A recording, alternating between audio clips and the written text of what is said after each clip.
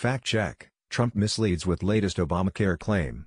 President Donald Trump said on Monday that sky-high Obamacare deductibles ensure that the insurance plans are practically not even usable for those who have them, a claim healthcare experts said is a misleading one because it ignores a core tenet of the law. The deductible which comes with Obamacare is so high that it is practically not even usable. Hurts families badly. We have a chance, working with the Democrats, to deliver great health care. A confirming Supreme Court decision will lead to great healthcare results for Americans. The president's claim, and his exhortation for Congress to pass new healthcare legislation, comes days after a federal judge in Texas ruled the Affordable Care Act unconstitutional. The decision is expected to be appealed to the Supreme Court, but for now, Obamacare remains the law of the land, and open enrollment is still. Let's look at the facts behind this latest assertion. High deductibles aren't just an Obamacare problem, Sabrina Corlett, a research professor at the Center on Health Insurance Reforms at Georgetown University's Health Policy Institute, said. They're an American insurance problem, something Trump leaves out of his Monday tweet. In the U.S., health insurance splits the cost of care between the insurer and consumers, using monthly premiums, co-pays, co-insurance, and deductibles to divvy up costs. The deductible is the set amount that consumers must pay before an insurer starts paying for care, and they make up a sizable share of consumers' out-of-pocket health care costs.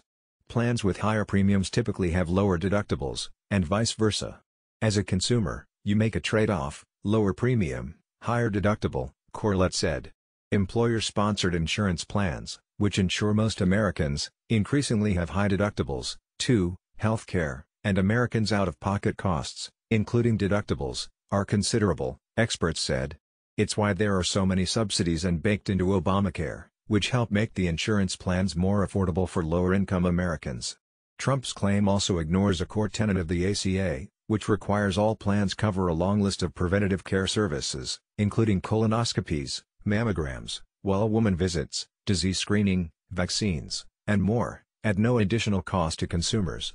Insurance plans before Obamacare often obscured the real cost of each health care plan because it wasn't clear what was covered and how exactly costs would be shared, according to a professor and associate vice president at the University of Arizona who helped write part of the health care law.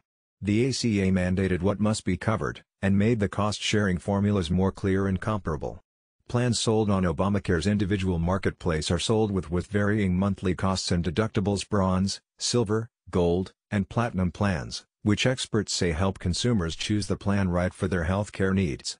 For example, an individual in Brooklyn, New York, shopping for 2019 insurance could buy a platinum plan for $847.95 a month for a plan with no deductible and out-of-pocket costs capped at $2,000 for the year, or they could choose a $420.55 a month bronze plan with a $4,000 deductible and all out-of-pocket costs capped at $7,600 for the year.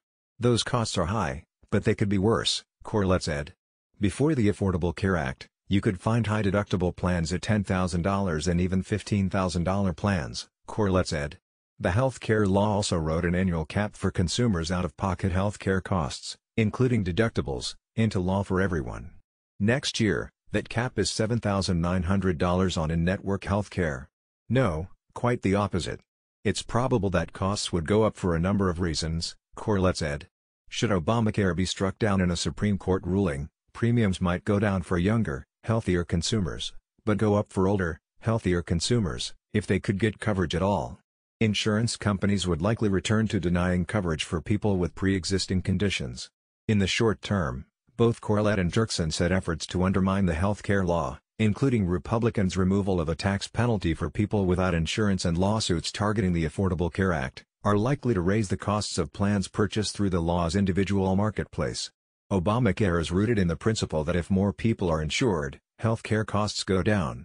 Insurance companies can more easily stay in business with more healthy people helping to cover the cost and risks of insuring sick people, and service providers wouldn't have unpaid bills driving their prices up, Dirksen said.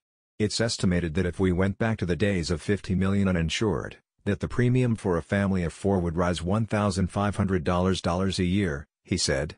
Jane C. Tim is a political reporter and fact-checker for NBC News.